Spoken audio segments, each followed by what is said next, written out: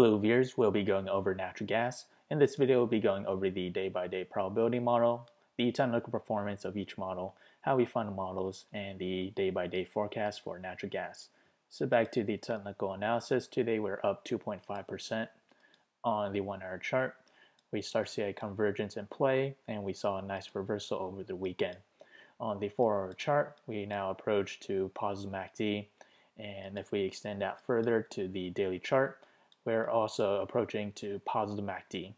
And at the moment, we may encounter resistance that was made back in February 19th, as well as in March 10th, and in April 4th, we may encounter that resistance level of around a price of $1.90. And as for support, if we do manage to reverse and head down lower, the next support that I see was made where we were back in March 23rd, as well as April 2nd, and in April 15th, around a price of $1.61. And if we were to reverse and head up higher, that price movement is roughly around 6% to the next resistance. And if we do fall lower and head back to previous support, that price movement is roughly around 10% to the downside. So let's head to the day-by-day probability model. As we progress to the 7th day, we have a 30% chance for natural gas to climb higher between 0 to 7.5%. On the other hand, we have a 30% chance for natural gas to fall between 0 and negative 7%. And on the extreme case, we have a 30% chance for natural gas to fall between negative 7.5 to negative 15%, and a 10% chance for natural gas to fall between negative 15% to negative 23%. So let's head to the day-by-day forecast. Again, this model is now available in the link below, so do check it out.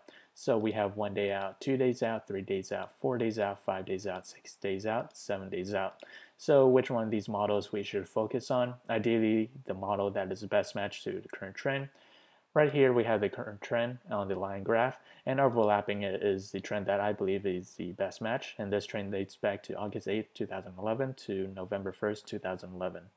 And below is the current trend, and below is the trend that I believe is the best match. So let's compare the two trends. So we start off at the bottom Bollinger Band. We touched the upper Bollinger Band twice, and then we proceeded to touch the bottom Bollinger Band once more, and then reverse to touch the upper Bollinger Band. On the trend in question, we start to see a similar pattern here as well. Touch the bottom Bollinger Band, and then touch the upper Bollinger Band twice, and then once more touch the bottom Bollinger Band and reverse to head higher to touch the upper Bollinger Band. And one thing to note, the similarities aren't identical. In this case, we do touch the bottom Bollinger Band, as in this case we did not, so do keep that in mind. So what we have is 1, 2, 3, 4, 5 points. We also have 1, 2, 3, 4, 5 points. So there's a reason to believe that the trends and patterns are the same. The outcome and forecast should be fairly the same. So the model that we just examined was August 8th, 2011 to November 1st, 2011. Back then, natural gas was down around 4%.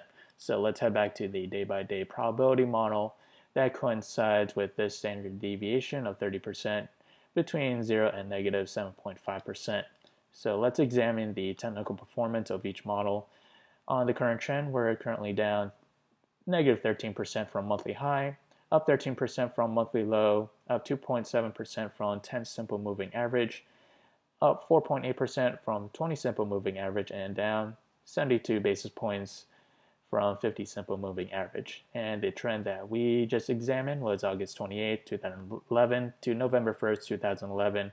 It was down roughly 20% from monthly high, up 2% from monthly low, and down 1% from 10 simple moving average, and down 1% from 20 simple moving average, and down 6.6% from 50 simple moving average. The technical differences are in the 10 simple moving average, down 1%, and another 1% on 20 moving average. Compare that to up 4.8% up and 2.7 up.